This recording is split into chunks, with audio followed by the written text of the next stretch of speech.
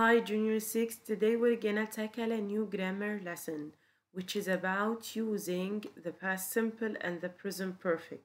How, when, and when can I use each tense separately? Okay, so let's start by the first sentence here. I lost my keys yesterday. Why did I use here the past simple? Because you're talking about an action that started and finished in the past. So if I asked you, did it have any relation to the present time? Of course not. So I lost my keys and that's it. So the past simple is about or is used when you want to speak about an action that is over. It has no relation to the present time. So the action is started and finished in the past. What about the present perfect? I've lost my keys. So here you're talking about an action that started in the past, but it affected the present time. So here the action of losing the keys is over, but the effect or the result is that I can't get into my house. Okay, do I have any other reasons for which or by which I can say, yes, I have to use here the past simple and I have to use here the present perfect? Yes. So let's see here. She traveled last week. The second one, she's traveled this week. So what's the difference?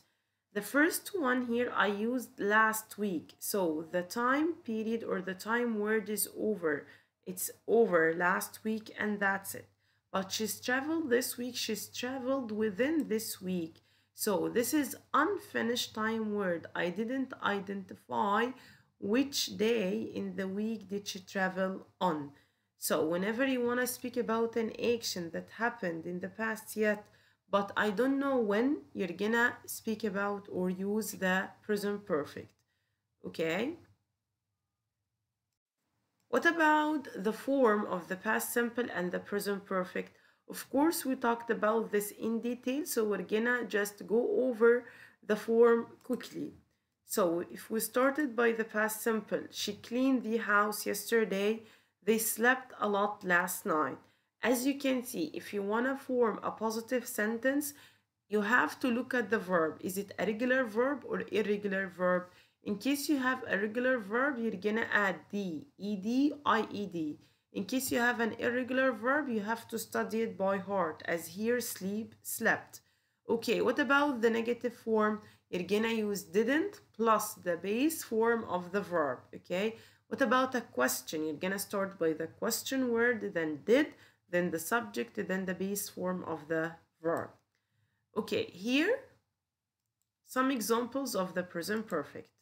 They've known each other for a long time. She's forgotten her appointment. I've moved to a new house recently. She hasn't phoned her friend yet. Okay, so in case you have a positive sentence, start by the subject, then choose has or have, then the PP of the verb. In case you're gonna make a negative sentence, start by the subject, hasn't or haven't, plus the PP of the verb. In case you have a question, so you're gonna start by has or have, plus the subject, plus the PP of the verb. Okay, here I have another thing. Can the keywords help me to differentiate between the past simple and the present perfect? Of course, the keywords can help you a lot. But in case you don't have a keywords, you have to think about the meaning of the sentence. Okay, so let's start by the keywords of the past simple. I have here yesterday, an ago. I can say an hour ago, a week ago, a month, a year ago. Last plus last month, last year, last week. In plus any year that happened in the past. What about the present perfect? You've got yet, already, just, never, ever, for, and since. Yet, of course, is used in the negative form, and the question, already and just are used in the positive sentence. Never is used in the positive sentence, but it gives negative meaning. Ever is used in the question, and if you want to emphasize on something, for example, this is the most massive building that I've ever seen. For and since are followed by time, but the difference is that for is followed by the whole period of time, since is followed by the beginning or the start of time.